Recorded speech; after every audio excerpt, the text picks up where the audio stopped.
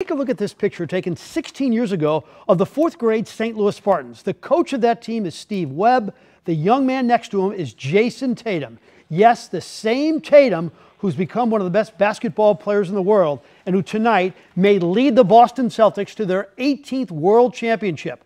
Coach Webb popped by the office earlier today. He was doing hesitation moves, again, when nobody else could do it. So he would do the hezzy. He would shoot three-pointers fading out of bounds.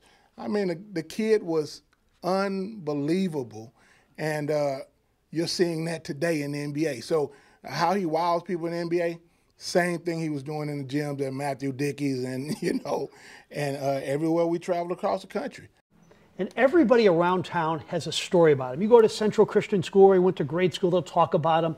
You go to UMSL basketball camp where he went as like a 10 or 11-year-old. Everybody knows, and every time you saw him for the first time, I remember, oh my goodness, this guy's different. And they'll all be watching tonight. They got to beat the Mavs, and if they do, they'll win the championship. They're 18th. Yep. All right. Thanks, Frank.